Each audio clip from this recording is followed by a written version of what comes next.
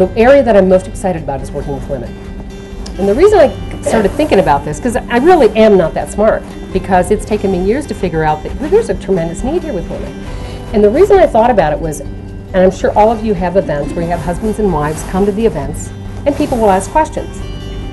Women were not asking questions when there's men in the room. So I thought, well, you know what, let's just have meetings for women only. Forget the guys. Internationally, women have always taken a back seat in making financial decisions. It's always a male member who takes care of that, whether it's a father and then it could be an uncle, or it could be a husband or a brother, and then later on a son. So women have always psychologically or whichever way they have felt that they can give a lot of contribution in every other ways, but financial decision is probably a man's role.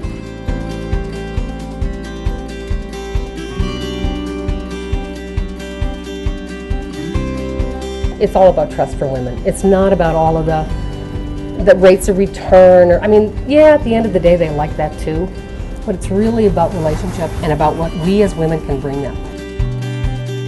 Be confident. Know that we are very capable. We're the multitaskers. We're emotional. We tend to be great listeners. We have all that on our side.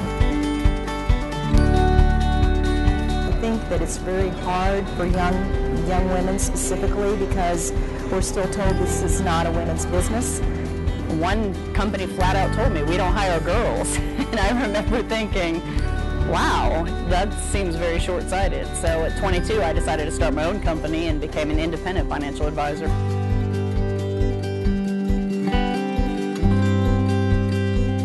Every time you come to a meeting, the room is full of eyes, and we need more women in this industry. It's perfect for us. We're compassionate, we're caring. All of that comes across. A client came to me, several $1 million, because the guy that her husband was working with never talked to her, talked down to her. And I say, you go guys, because we're going to get them. When a door opens, walk through it. You can always walk back out again, but if you don't walk through those doors that are open for you, you may miss something.